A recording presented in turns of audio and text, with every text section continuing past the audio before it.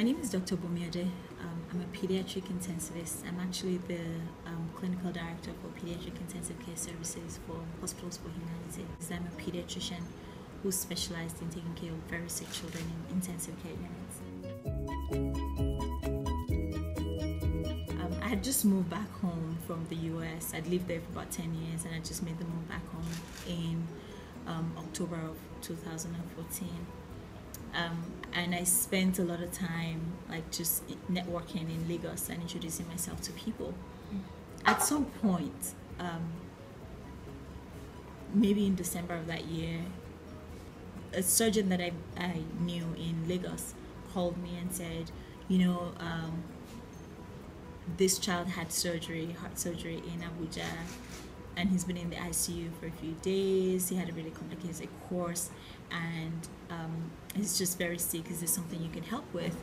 And it was entirely up my alley. It's my work. It's the kind of work that I've been doing in the US all this time. So I was very excited to help. So I got involved with that work, and I flew up from Lagos to Abuja to help take care of the child in the ICU in NGO Hospital. And he did well. He went home, and against all odds, he did really well. And that was such a moving moment for me because it was just really meaningful work. And that was when I met Hospitals for Humanity, and they told me about the cardiac surgeries. That was their first mission at the time, and I was really excited to be a part of it, and we've been working together since then. We've done several missions since then, and I'm always in the ICU. I grew up in Nigeria. I went to medical school in Lagos, worked in Louth as a house officer. And it's hard to work in those settings or to train in that setting and not be impressed upon by just how sick children get and how often children die in Nigeria. And I think personally for me that was a driving inspiration for all the work I did subsequently. It was why I became a pediatrician. It was why I became a pediatric intensivist. It was why I did the work that I was doing in the US.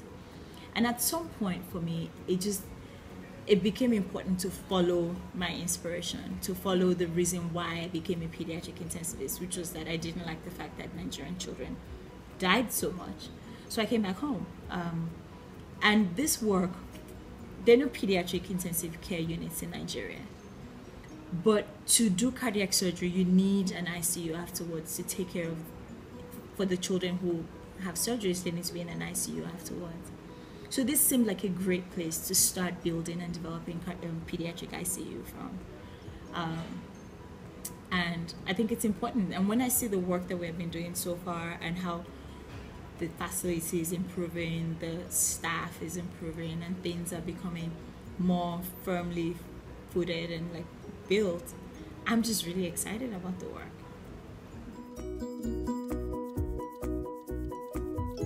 I want to say our first mission. We had a 5-month-old baby who had a really complex congenital heart defect, and after that was fixed, he bled a lot, which is one of the complications that you can get following heart surgery. And he bled for 2 days, non-stop. And in all that time, we were given a lot of blood and blood products to replace the bleeding, and giving all the medicines and products that we know to stop bleeding, and he didn't stop for 2 days. He was very sick. He needed maximum support on the ventilator and maximum medication support. And eventually we gave more things, and eventually this blood bleeding stopped. And he got better and he went home. Subsequent mission, he came back to visit with his parents, and he looked fine. He was a normal, playful 7-month-old child. He laughed, he played with people, he seemed appropriate for his age. For me, that was such a special moment because it meant that we did the work well, even though it was such a hard work to do at the time, but that we got it right.